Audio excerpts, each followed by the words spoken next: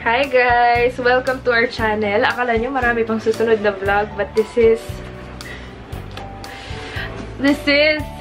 the moment. The last night. He's gonna stay here. Alis naman po siya ulit. LDR na naman. Yeah. And hindi namin agad sinabi yung news kasi sobrang naghihintay kami ng swab test. Thank God we got the results kay Ate Katkat na pinakaba kami ng gusto bago niya sabihin ng totoo. Oo, sobrang kaming kinabahan. But he is clear to go tomorrow. Flight's gonna be from Clark. Tapos to Qatar, to US. Ayan. So, hindi namin alam kung gaano katagal tong LDR na to, but we're stronger than ever. Pero, kinaya namin dati. Kakayanin ulit namin. Tapos ng LDR na to, hopefully, tapos na siya nun, diba? Today, kami ay nagliligpit. Actually, we are around 80% done. Tapos, kakauwi lang namin. Sobrang kalat ng kwarto ngayon. Like, ang daming kalat. Dami namin nililigpit. Nagsama-sama na yung ligpit at saka yung empake. And talagang nilaban namin dalhin yung parol niya. Yun yung pinakamalaking bagay na dadalhin ko niya. Maiwan na lahat, wag lang yung parol. Kasi yung super dream niya. So kung tinatanong niyo kung sad ba ako, syempre, 'di ba? Pero kaya. Kung yung iyak ko nung 2019 is every 2 hours, ngayon mga ano na lang, every 6 hours every day. Tingi-tingi nga yung ano namin, yung mga iyak namin na every night umiiyak kami. Nagawa naman namin lahat ng mga kailangan namin gawin as newlyweds. Na-enjoy naman namin yung time namin. Very strong pa ako. Nare-smile pero nanginginig dahil love ka. Anyway, tara na guys. Start na tayo. Okay. And sa aming relationship, siguro isa sa mga biggest gains namin together is physical. Wait. Tingnan nyo to yung camera, vlogging camera ko. Same distance, pero yung face, ang laki. Nagsiselos siya. Pwede mo na siya. Seloso. Ang dami namin kalat, guys. Alam nyo ba, after namin siyang hatid, I'll be working on Miss Clavel, yung aming small business. Because we have orders coming. So, kailangan kong maging matatag at asikasuhin yung order nila dahil bawal pong malate. So, let's do this. And here is my room update after getting married. Ang sikip na po. Pero, I'm not complaining. Pati po yung mga damit ko, masikip na rin. Ayan. And our little boy is here. Nagtataka siya kung bakit nagsasalita. Tumaba din siya, guys. Sobra. Oo, tumaba din siya. Uy, i-share muna natin yung pinaka-investment natin nung kinasal tayo. Ito siya, guys. Ito, ang nag-iisa naming mapagkakatiwalaang vacuum. Uy, nakabili din tayo ng electric fan, 2. Oo. Tapos, electric fan, tig-isa kami. Tapos, ayun, yung diffuser. Yung oven. Ay, oven, tsaka lahat ng accessories. Accessories of baking. Ito, guys, matchy kami. Dadalhin niya sa kanya sa US. So, yay! Ano na, kailangan na nating i-gather yung mga damit mo. Nagtataka pa rin siya. Ito po yung realidad. May hinahanap siya sa ilalim ng kama. Yung belo. Order akong 4 sa Shopee, 2 lang yung nahanap. Nabudol ko siya eh. Ako nagliligpit ako ng mga makeup ko kasi rumakit yung lola niya nung minsan.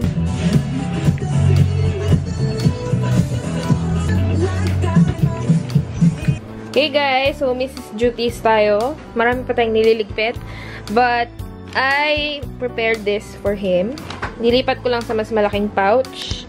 Nandito yung mga essentials niya. Skincare, wipes, toiletries, basically. Basta, ointments and all, andyan siya. Lilipat ko lang dito. Tapos meron siya mga gamot. Nasaan yung inhaler mo, love? Love inhaler. Nakikipaglambingan siya doon. Love yung inhaler. Dito. Jesus, lambingan. Ay, sus, my babies. Ito. Ito naman, eksena ka, Einstein. Aww.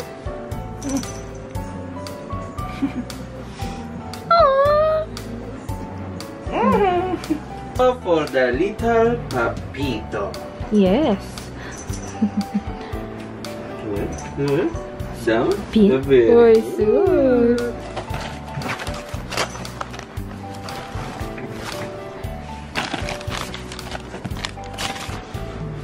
Baon mo. Yes. Nakita namin sa cabinet namin siguro mga 3 months na to. Oh, hindi. Ano yan? Sans Rival, Biocampus Delicacies in Santa Rita, Pampanga. Yeah. Ika na, no? Guys, so umakit na ako sandali. Just to pick up some things sa timbangan, yung phone, etong camera. And ang hirap magtago ng feeling na gusto mong umiyak. Ang laki ng mukha ko. Ayan po kami. Ito yung ginawa namin kagabi. Yung parol nandun.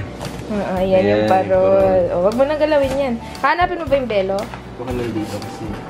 Feeling ko din. Ayun. Dalawa na? Ayan, kasi bagay niya yung sunscreen na yan, tsaka tone adapt siya. Talagang pinlag. Ito yung timbangan, love. Kunin mo sa kilikili ko yung cellphone. Ayan. Ay! Joke lang. Grabe ah. Bango. Nakalis ka na bukas ah. Bango. No? Ininit ko yung pagkain niya para mapakain ko siya. Kiss mo sila. Kiss! Kiss! Po yung dinner niya.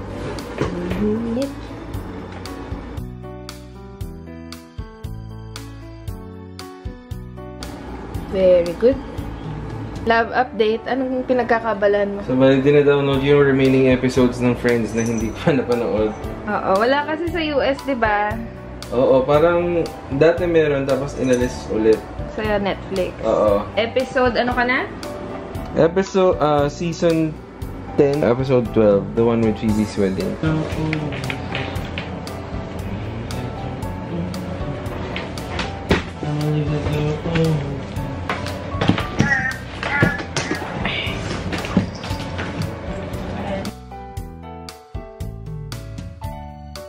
Yun na yung pagpapalit ko yung may zipper. Mas safe siya. Sinong kaway mo? Ito?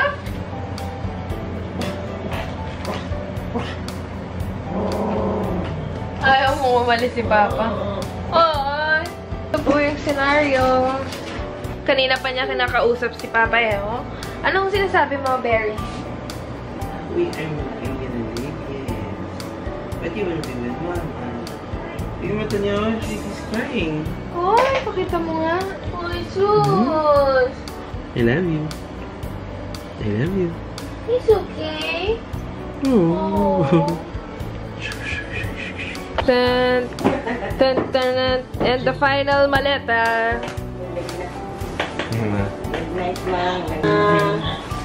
Kaya ba? Uupuan ba? Hindi. Ayan.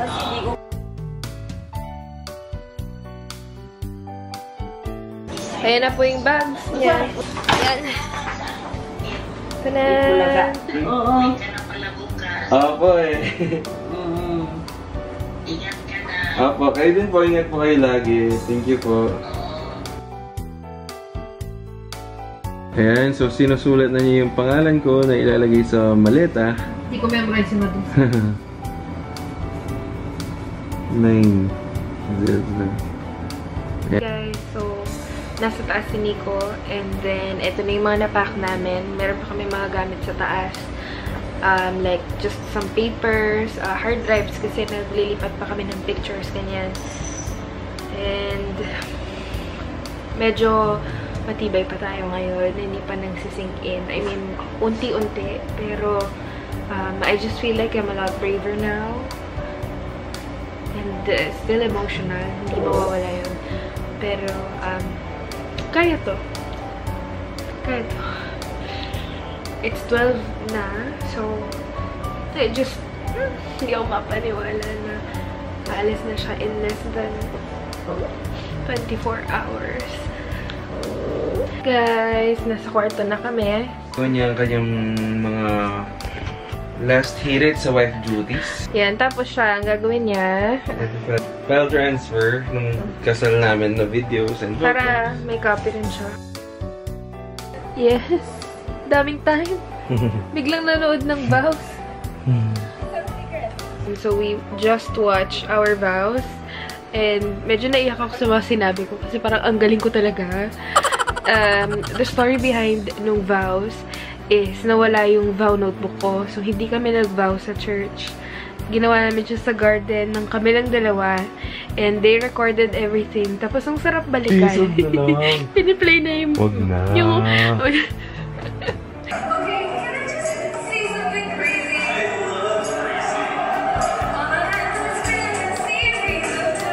Kinakabahan ako.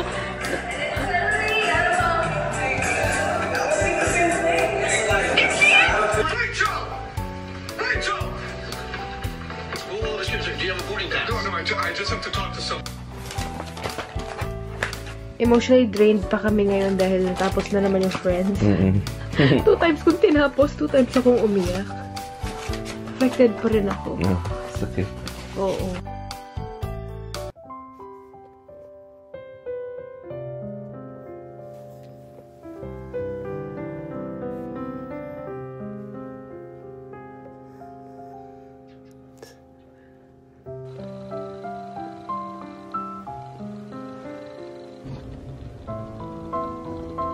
Gising na, love.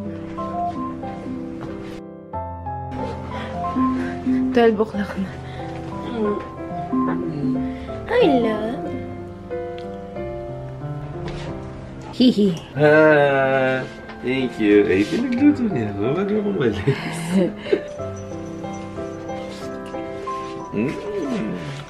Sarap. Ay, sarap. Yan, napasok na niya yung mga remaining things niya. Ito na lang sa backpack.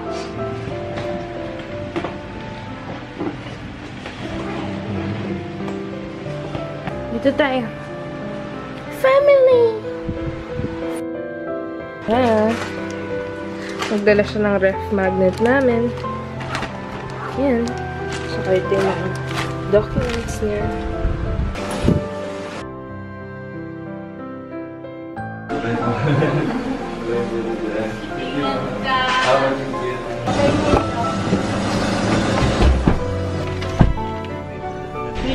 Nagpapaprint si Love doon ng booking ticket niya. Tsaka ng mga pipirmahan ko. Si Einstein nagbabantay. Nakabili na si Love na SIM card. Jollibee pa rin.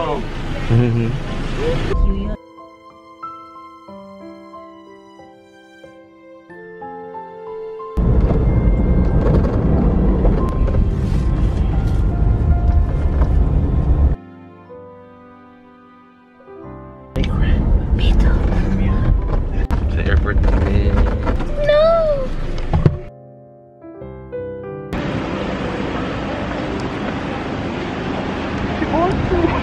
Hindi mo nahag. Hag mo. Hag daw niya si Einstein.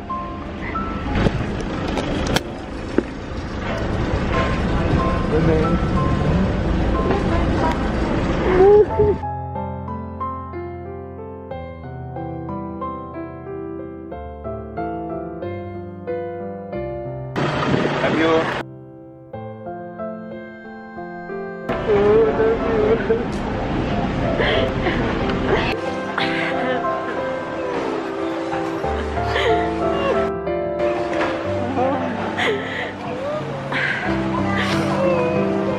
Love you so much.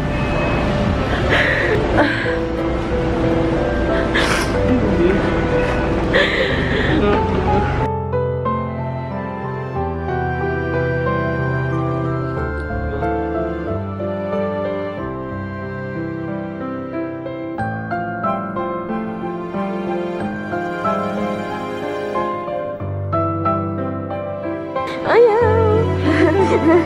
Sige na, love. Sige na. Love you. Continue lang lang. Sabihin. Na, para ano? Bye. Love you.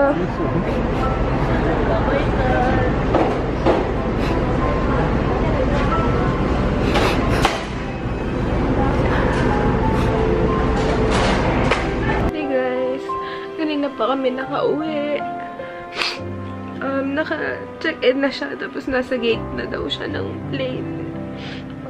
5:36, so 1 hour na lang, wala na siya ng Pilipinas. Tapos pag-akit ko sa kwarto ko namin, nakita ko to. shape niya pa. Hindi ko alam kung iiyak ako, tatawa ako, pero it's just a simple message. Then, nakakaiyak. Hindi pa ako mapakali niya na ganun siya nakakarating doon. So, it's gonna be a 9-hour flight punta ng Qatar and then 16 hours to get to US. Itong journey na to, syempre, masakit siya. Pero, alam ko na mas matibay kami ngayon, or itong pag-iyak na to is I'm just gonna miss him so much. Kami nito. And it's gonna be part of our journey. Alam ko one day, pinunor namin to. Tapos matatawa lang kasi ang pangit. Ganun. But yeah, I'm planning to rest muna from crying kasi sobrang sakit na ng ulo ko.